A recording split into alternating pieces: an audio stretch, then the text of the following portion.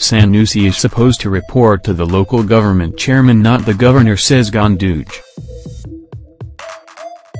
Abdullahi Ganduje, governor of Kano State, has said that the Emir of Kano, Hrh Sanusi too, is supposed to be reporting to the chairman of the local government chairman.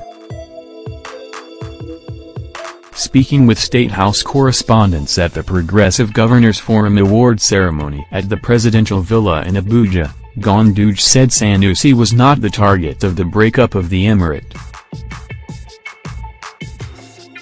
Sahara reporters had exclusively reported a step-by-step plan by the government to dethrone Emir Sanusi over a feud. Ganduje said, "We are taking Kano to the next level and we need the active participation of the traditional system, especially in the areas of education, security, agriculture," he said. By decentralizing the emirate, we followed history. Years back, the situation was not that. So if something developed 800 years ago, things are also developing now and there will be another 800 years.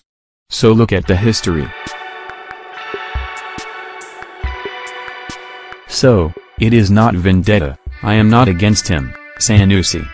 In fact, he is supposed to be reporting to the local government chairman according to the Constitution of the Federal Republic of Nigeria.